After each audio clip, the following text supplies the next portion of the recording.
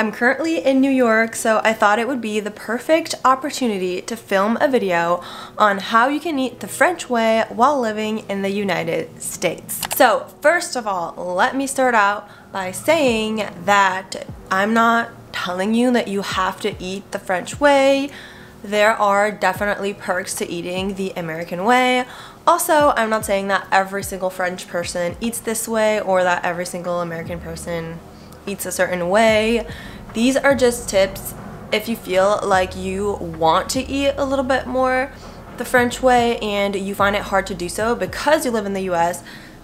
These are the tips to help you. That's it. If you don't feel concerned by any of this, then you don't have to watch the video. And if you feel like you don't have time to do any of this, stay until the end. The first step to eating the French way in the US is to focus on whole foods and high quality products. I think probably the best thing to do if you are an American person trying to eat more the French way is to mainly get whole foods. There aren't as many processed food choices, or at least like ultra processed food choices, as in the US, and also these choices tend to be more expensive, whereas like in the US the ultra processed foods are going to be cheaper, so I can totally get why you would want to reach for them. First reason why you should do that. And then the second reason is because all of the like additives, preservatives, and things like maybe high fructose corn syrup or like weird dyes or whatever that you will find in American foods that a lot of people will complain about, saying that your food is poison and all of that,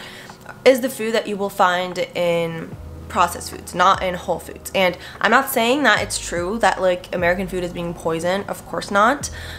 It's just that certain regulations aren't the same as in Europe. Nothing is dangerous, it's just that there are certain levels and like certain additives, certain things that just don't have the same criteria to be accepted as in France. And so if you want to get closer to the French way of eating, then you want to not get as many of these foods. And if you do want to get these foods once in a while, it's absolutely fine. You actually should, or else it's going to create restriction. Then you can try to read labels and just try to like compare different food items and see which ones seem like they have like the fewer amounts of preservatives, additives, whatever. And again, not all additives, preservatives are necessarily bad or harmful. This is just to get a little bit closer to the French way of doing things. And I also have a video to help you, like if you don't know which ones you should be watching out for, you can watch that right here or in the description. Another thing that kind of goes along with that is that you should try to cook from scratch as much as possible. Try to make your meals from like ingredients rather than like getting the meal already pre-made. That's the way that a lot of French people do it.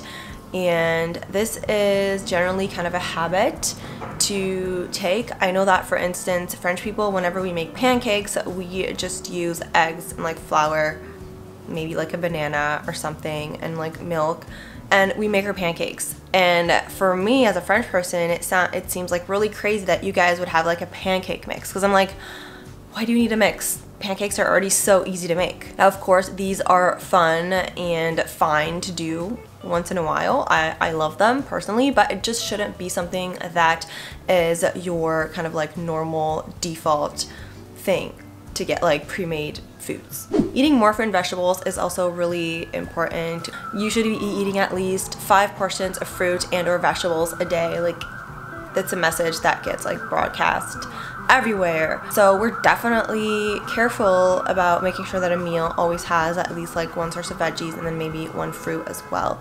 So that's definitely something that you can do. And I know that fresh fruit and veggies can be expensive. Like, I'm currently in New York, like it's terrifying. However, you can also get like canned, frozen, which will make things cheaper. And it's also a question of prioritizing certain foods over others. Like, my sister and I will get like these huge tubs of fruit that cost like $8, which is like very expensive for like fruit that's already like cut and everything. But we're like, okay, this is our pleasure of the week and we're gonna ration them out, enjoy them, and we're gonna prefer to spend our money on that than on some like ultra processed like treat or something. The second point is to shop like a French person. So that means not buying in bulk, not like shopping in bulk. You don't need to be getting a bunch of groceries that you don't need just because you're walking around the store and you see a bunch of stuff that you like. The way that a lot of French people do things is they're gonna make a list for maybe like the week or like a few days, and then they're gonna get the ingredients only from their list, and that's the only things that they're gonna buy from the store. And then they're gonna shop regularly for like more fresh produce or things like that. The way that a lot of Americans do it, they go to stores where there's just like a bunch of stuff, like hypermarkets. They go to like Costco and they buy a bunch of stuff in bulk, and then they're like, okay, I'm just gonna buy all this stuff and then see how later I can use it. So it's much better to actually only shop for the things that you need, the ingredients that you need for your recipes of the week, and stick to that. That's also going to make you save like time, money. French people also like to go to specific shops to get specific things, like maybe farmers markets for like fruit and veggies, and then a bakery for bread, and then a cheese store for cheese. I don't even know if you guys have cheese stores. That's fine. You don't need them.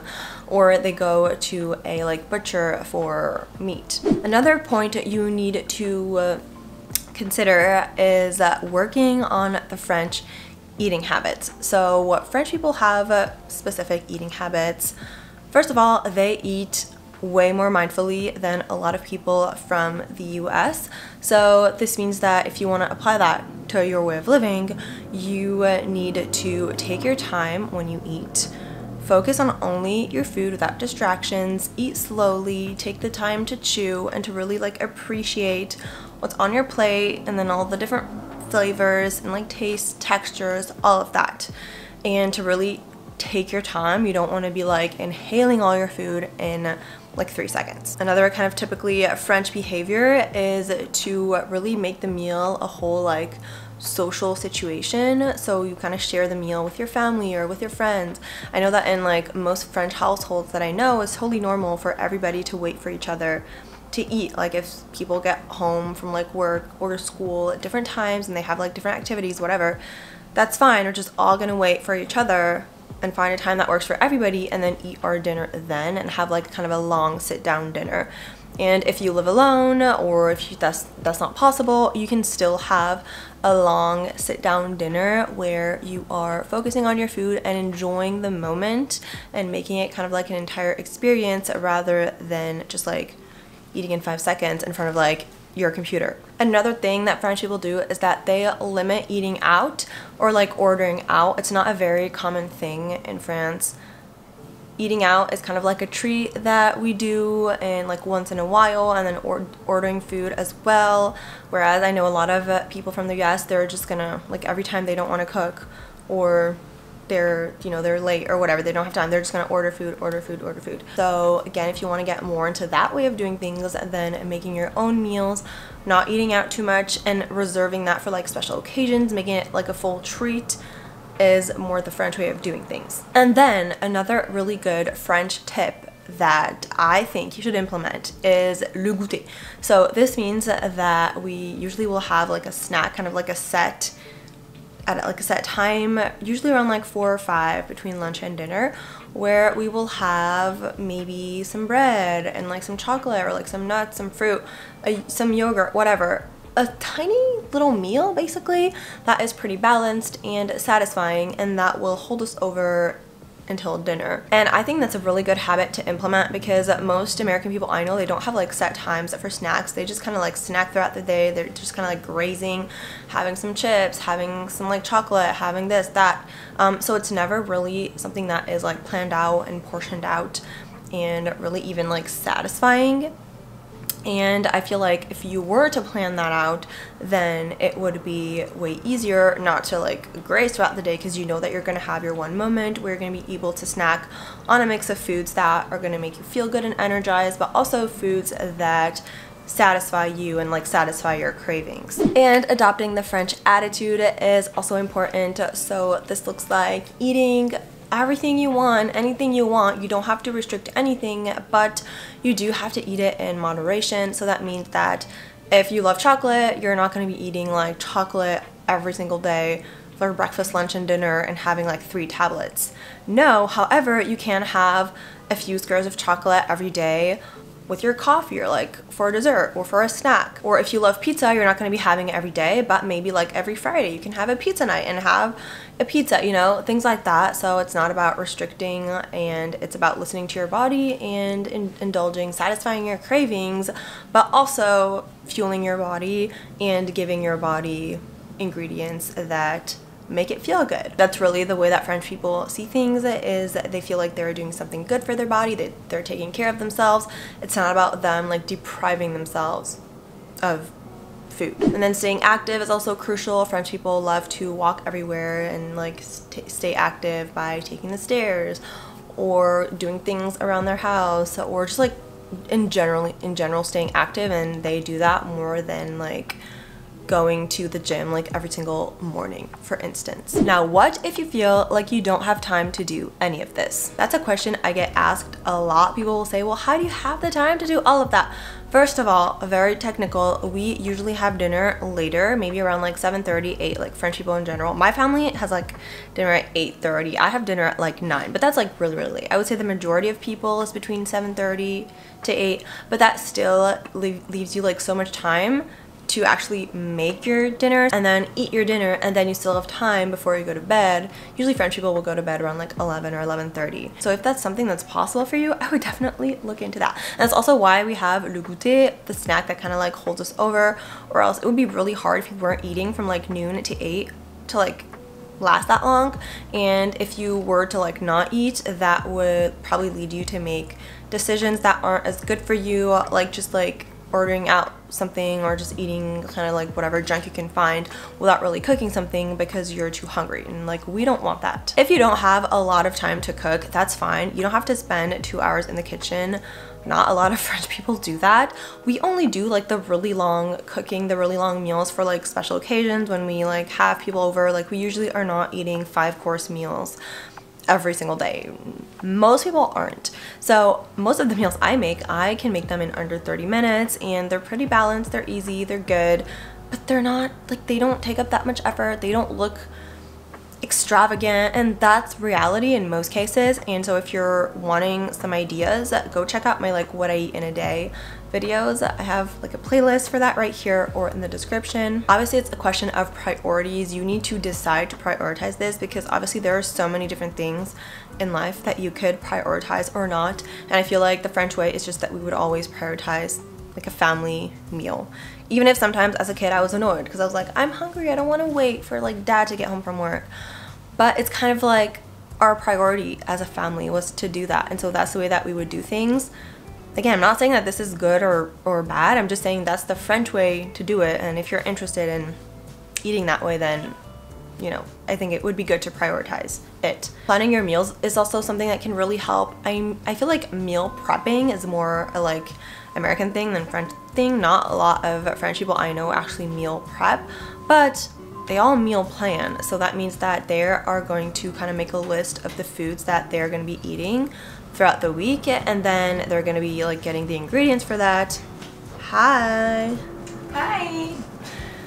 And so that way when they come home from work, they don't have to use any brain power to decide what they want to eat and like get the ingredients. They just know, okay, it's Monday, we're eating like this dish, coming home, making it, and then eating. It's kind of like an automatic process. Also, I do get a lot of my clients telling me that they don't have the time to eat a full lunch at work.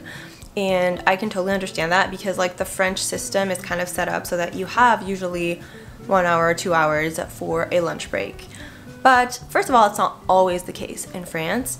And if that's not the case where you work in the US, that's okay. There are still things that you can do. You can try to bring in things that are like pretty easy, that aren't gonna make you like take up too much time to make, like a sandwich or leftovers from the night before or something like that. So it's still a pretty like balanced, good option for you to eat. And then if you can take like maybe 10 minutes just to sit down and have your meal without distractions and just like focusing on it for this short amount of time, like a small break, then that would be great. If you can't do that, it's also okay to eat your meal while you work. As you eat, take a little break, from like the screen and be like, okay, how's this tasting? Am I enjoying this? This is good. And then, you know, kind of do this back and forth, but have at least a few moments where you're fully present in what you are eating. It's only like a minute or two. I think that is something that is maybe more, sounds more achievable for people than spending a full hour eating their meal. And if you can't do any of that, that's also okay. Know that your like lunch meals are going to be probably maybe like 5 meals out of 21. So if you can't focus on them, that's okay. You can just kind of compensate with the other meals and make sure that you're fully present with your other meals and that you're taking the time, eating mindfully, and just doing all the things we talked about for those meals. Finally, I do want to say that things in France are changing. Kind of sad, but what I'm describing here is usually the habits that like my parents' generation would have. So some people of our generation, my generation, they still do that, but it's getting more and more common for us to eat more like the American way. So if you're French and watching this and thinking that that's not the way that you do things, maybe not, but it is kind of like the traditional, more traditional French way of doing things, and it's definitely a thing that I think these habits are good. I think they need to be passed down, and I hope this video can help with that. So that's it for this video. Hopefully it was helpful. If you enjoyed it, don't forget to like it and subscribe, and see you on my next one. Bye!